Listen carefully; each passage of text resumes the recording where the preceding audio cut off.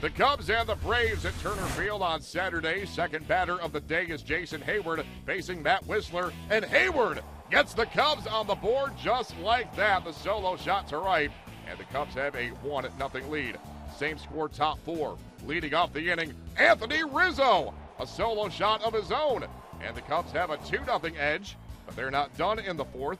Later in the inning, it's 2 men aboard for Miguel Montero as he launches. The ball really flying out of Turner Field on this day.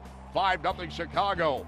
It's now 5-1 top five. Chris Bryant takes his turn. The fourth Chicago long ball of the day. A 2-run shot makes it 7-1. It's now 8-1 bottom six. Jake Arrieta, his first outing since his 24th start unbeaten streak was snapped. Let's just start a new streak, shall we? He also went 2 for 3 at the plate.